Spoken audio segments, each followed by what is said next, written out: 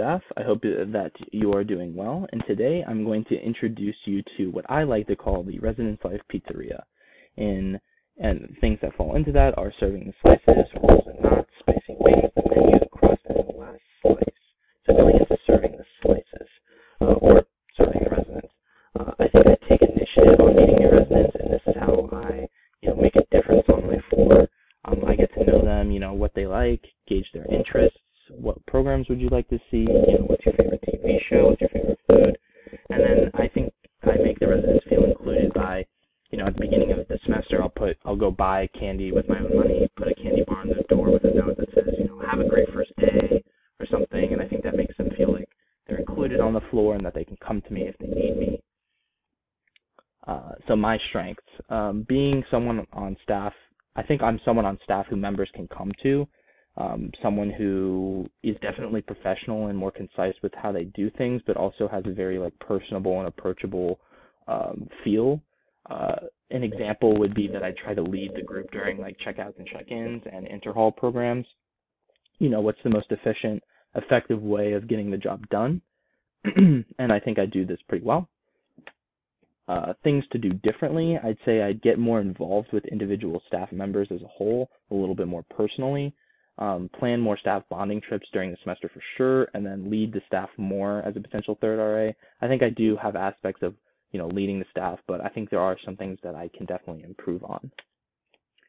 So my role, the roles and knots, my role. I think, like I said previously, I think I'm a leader on staff who can stay calm and collected, remaining professional, but I think the biggest part is just making staff laugh and being personable. Our job is serious, and there are very serious aspects to being an RA, but also, you need to sit down, take a step back, and just enjoy the situation you're in and just make the most of it. These are a couple pictures of the staff together that I really enjoyed. And these are a couple pictures of my friend group from from different staffs. I just wanted to include this because, it goes to show that you don't have to just make friends with your staff members. You can make friends with any staff member or any, RA in any building, and that can really make friendships that you'll cherish for life. Honestly, I attribute the RA job to making these friendships because without it, I wouldn't have made these awesome friends. So I'm very thankful for that. So going into contributions, what I bring to the table. I think I bring a sense of ease, I bring a leadership style, but I also bring my adaptability and communication skills, which segues into the Strength Quest's my top 5 strengths, which are adaptability, communication, restorative, relator, and includer. I think the most important 3 are adaptability, communication, and includer. So because adaptability, maybe one of your staff members has to do a quick duty night switch and you need to be there to accommodate that. You also, maybe a resident has something that they really need you to do. You kind of have to adapt to that situation. Communication, you need to be able to communicate with your staff members well, your residents well, but also administration. And then includer, I would say, obviously, you just need to include your staff members on things. You need to include your residents into the floor, make them feel welcome, make them feel whole. Going into some self-reflection over these past 2 years, I think I've enhanced a lot of my major skills being an RA. I've definitely learned how to be a better team player and be more organized. You can surely ask Dave that I was definitely more of a procrastinator going into being an RA and even just last year, but I think I've really worked on it, and because of the RA position, I was able to enhance that skill and get better in that area. And then something I would do differently, like I said, would just try to get to know staff on a more personal level. So going into the spicy wing section, or the difficult situation, once a resident approached me about a recent breakup. This was not my resident, but it was a resident on my floor. They were having recent bad days, and they were going through a lot, and this just kind of set them over the edge. So I sat down with them in a private area and talked about what options they had and the personal experience that I had in that area. The resident appreciated my feedback and actually went to a counselor on campus. I had told them, if this is something you can't handle on your own, maybe you should go see a counselor. They did approach me after the fact and said that, counseling wasn't really for them, but I am glad that they went and they experienced that, just so they knew. The resident left a candy bar on my door as a thank you, which was really nice. It showed me, that they appreciated my feedback. So going into, the situation after the fact, possibly something I should have done was maybe ask the reason for the breakup and address that directly. I don't want to get too personal or too involved, but it is something, that maybe I could have addressed it in a less vague manner. It was a very rewarding experience, though. Knowing that, she felt comfortable coming to me was, I think, something that a lot of the RAs strive for the residents to know that they, for residents to come to them, that feel comfortable coming to the RA. I think is something that all the RAs strive for. And then the candy bar, made me know that she appreciated my feedback and she cared about what I had to say, even if it didn't directly impact, the decision she made. And then the menu or programming. So programming is a great tool to use to get to know your residents, get to know how you function, how you organize, how you plan.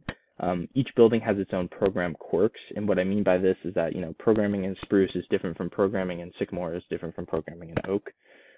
Sycamore has kind of a more passive programming vibe, then Oak has a more interactive programming vibe, simply because you're talking about, the difference between seniors and freshmen. But you need to know those differences so you can tailor those programs to your audience or your residents, so you're not making programs that no one's going to. But it is, even in that regard, it's not all about numbers. It's about the quality of the program. I think that this was stressed very well during fall training, but I think it's something that always needs to be stressed. A lot of the new RAs will come in and they'll, think, oh, I got 10 people on my program, like that sucks. But number one, that's not even really a bad number. And number two, it's about the quality that that the experience the residents had, not about the number of the amount of residents that came. So going into a couple of programs here, these are a couple collaborative programs I did. Actually, all of these are from the spring semester. One I'm going to focus on to talk about really quick is the Noodle Night with Tierney, Ben, and I. It was a really fun experience. We made, pasta, mac and cheese, and ramen. We had gone around and asked, what's your favorite food? A lot of people actually said that they liked, mac and cheese, they liked pasta. It's kind of like a comfort food. And then people were just like, oh, I just eat ramen. So we were accommodating in that regard. All the residents who came loved it. There was a lot of laughs. It was a really good time. And I think having these floor programs, even if they're not like super meaningful in the sense of education value, really do provide a big impact on the residents. Just, knowing that, they have an awesome floor and really connecting them more to the building as a whole. And then these programs are programs that I did on my own. The panini program was probably my favorite one. It was a really fun experience. I made paninis and talked about roommate conflicts with the roommate agreement sheet that we were given in training. And I really enjoyed it, and the residents really enjoyed it, and I thought it was a good time. So I think programming in general makes you learn how to interact with different kinds of people, especially living in a rural area. You may not be used to different cultures that come with college. I really did enjoy the resident interest programs. Something maybe I would add on to that is, like I just previously talked about, I think it would be cool to have I don't know if you want to make it required, but your floor program to where it's like, me, Tierney, and Ben, we're floor partners. We did a program together. I think you should have at least one of those. And then also, I think it's good to give RAs better knowledge on what resources they can use, specifically with clubs, like, the computer science club doing VR. A lot of RAs, aren't maybe super involved in campus life outside of, maybe sports or something, and they don't really know about all these different clubs. So I think giving them better knowledge on those resources that they can use for programs would be useful. So the crust, or staff training. I love staff bonding activities. Honestly, I think they're the best part of training. I know we're there to learn, but I love the staff bonding. Recently, the information in the past couple of trainings has not been overloaded at all. I think it's been very reasonable, and I'm very respectful of the, time that it takes for you guys to plan all of the stuff.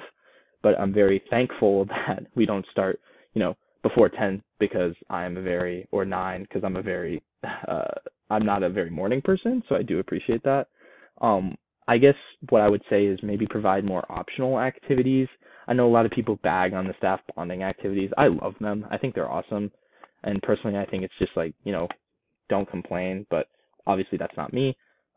But people feel that way. Maybe they want some more optional activities. I guess an idea would be, I think this was fall training, my first fall training where we had the yoga, I remember the yoga because that's what I did, but there was 2 other options you could do as well. Maybe something like that, give people a little bit more options, so that, they can do something that they want to do. So going into staff bonding activities, or what I would add to training. So it says top 10, but it's not actually like in any order. It's just what I would like to see. Cherry Springs Park, I think, would be really awesome. I'm not sure if you don't know what Cherry Springs Park is. It's basically a park with no light, like no unnatural light. So there's no light blocking the stars or anything, so you can just see the stars directly. It's really awesome. Maybe doing bowling in Corning or Williamsport. There's some bowling alleys there. That would be really fun. Going to the PA Grand Canyon would be really cool. The movie theater I thought was really awesome. I'd love to do that again. Same with Little Half Pint. I really liked the Cooking with Dr. Lynn. I know that there was like some mixed feelings about that. I thought that was really awesome for cultural diversity aspect. Maybe a Nerf war laser tag thing between buildings, capture the flag, and Laurel. If Laurel's still up, who knows? Street art mural maybe would be really cool, in front of, maybe not even in the street, but in front of one of the buildings, and then like a hide and seek or manhunt would be really cool. So I would also add, I'd say, focus more on programming and inter-staff relations. And what I mean by focus more on programming is focus more on, how to plan, how to organize, what you should be doing, how to focus programs for building specifically, and then inter-staff relations, just maybe some more things that are focused more to the staff as a whole, like Spruce staff or Sycamore staff, that target, people getting together within their staffs. I would say more interactive sessions, like fire safety with Jim Welch. I really enjoyed the interactive sessions like that, and then the active shooter training with Chief Henry. I would definitely try to have more of those where possible. And then another recommendation that I would have would be just more specific requirements / desires from RAs that you want us to do. Basically saying, what do you want from us, like more specific requirements. I think a lot of the times the expectations are a little vague and not set like very precisely, and the 2nd to 3rd year RAs are kind of left to show the new RAs, what to do, which is fine. But I think it is good to have some sort of expectations set, so that, the staff members know, what they're supposed to be doing and how they're supposed to be doing it. And then just some closing notes. I just wanted to say, that I'm so appreciative of what you guys do. I really am, and how thankful I am for this opportunity. And that being an RA has been an awesome experience, and I've learned so much and gained so much knowledge and experience. And without this position, I would have never made, awesome friends that I have. And I'm just immensely thankful and appreciative. And I hope that you all have a great day. And thank you for listening.